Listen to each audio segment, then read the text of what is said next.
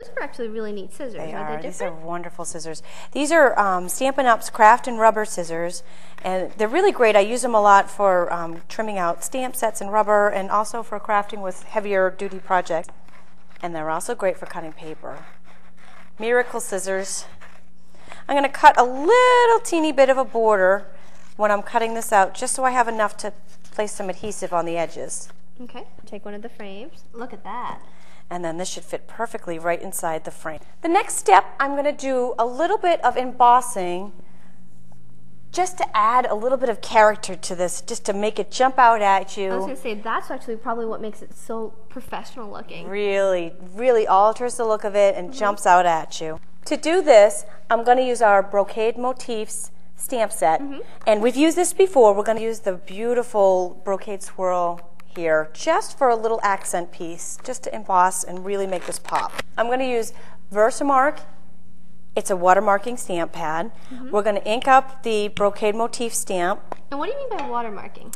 I mean, if I stamp it on any color, it will bring out a watermark of that color. So I'm just going to ink up the stamp with the Versamark, and then I'm going to press this down onto our designer paper.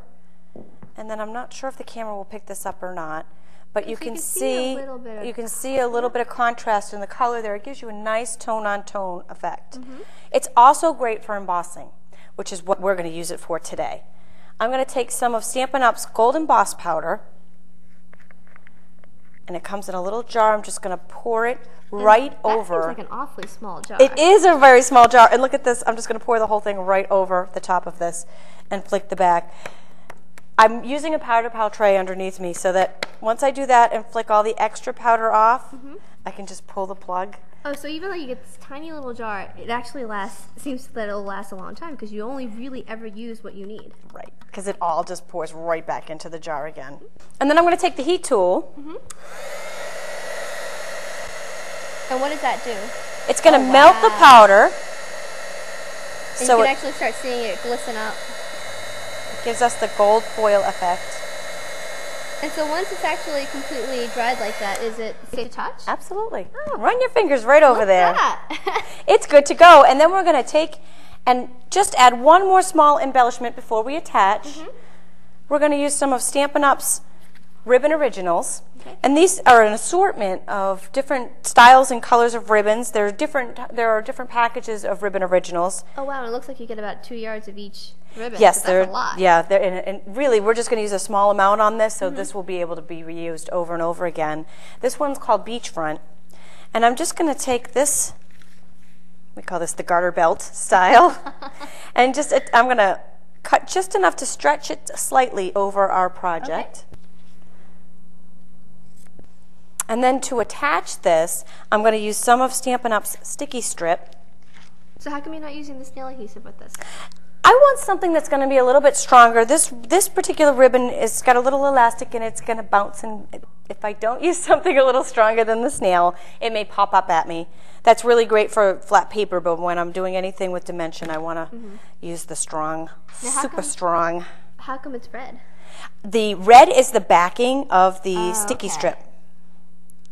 And here I'm just going to... So it's actually like double-sided sticky strip and... Right. It's double-sided, but right now, so I can get one side down, there's a protective backing on it. And I'll just go ahead and stick... I'm just putting a couple of pieces on here. And then I'm going to peel off the protective backing and stick it down. Now, what else can you use with the sticky strip? Sticky strip is great for any kind of 3D project that you're using. If you do any gift bags or pouches where you're holding candy or something that's a little bit heavier than paper, sticky strip works great with that. Heavy duty adhesive. And we'll just stick that right down, and I have a little bit on the end so it will stick. And then we have our embellishment. Nice. And then we're going to use the sticky strip to attach to our frame as well. Now here we want that to line up just right. So what I'm going to do is attach a little bit of sticky strip to the back of our frame. And I'm just going to take a few small pieces.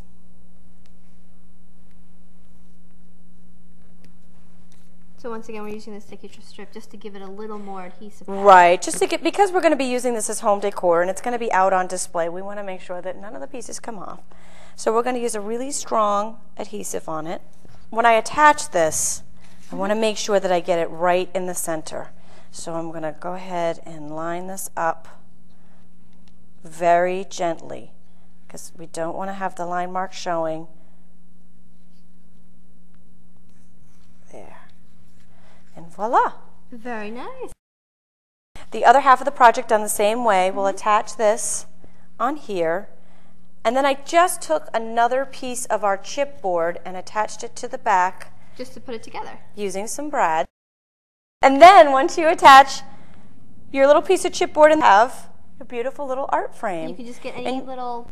We've used an easel here just from Walmart. That's beautiful.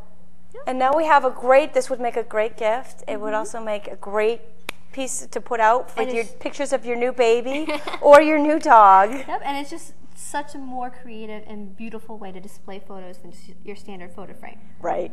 Wonderful. Thank you so much, Tami. Excellent. Thanks, Vanessa.